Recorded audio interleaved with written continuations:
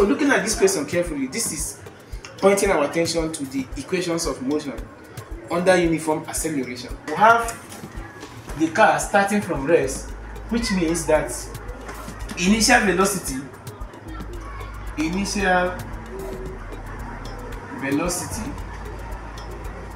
which is u is equal to 0, and it accelerates at this pace 4 meters per second square. That means acceleration, which is a, is equal to 4 meters per second square. And we are giving time as well, 3 seconds. Time t we are giving as 3 seconds, and we are being asked how far does it travel in these 3 seconds of a time. And the equation that will help us to address this is the equation that has distance in it. And in the 3 equations of motion under uniform acceleration, we have that v square is equals to u square plus 2as.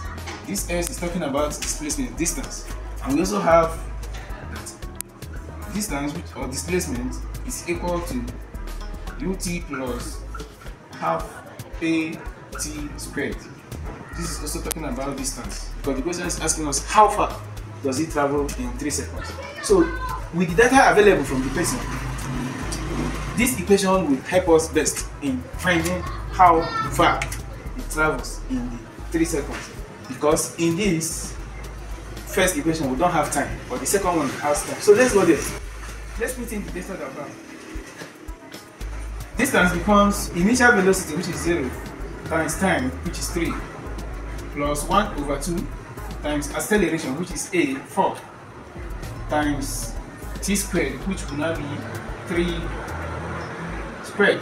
So we're going to have distance to be equal to 0 times 3 is of course 0, plus 1 over 2 times 4 times 1 over 2 times 4. 2 here, 1, 2 here, 2.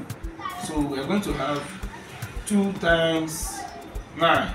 So distance becomes 0 plus 2 times 9 is 18. We are going to have 0 plus 18 is 18.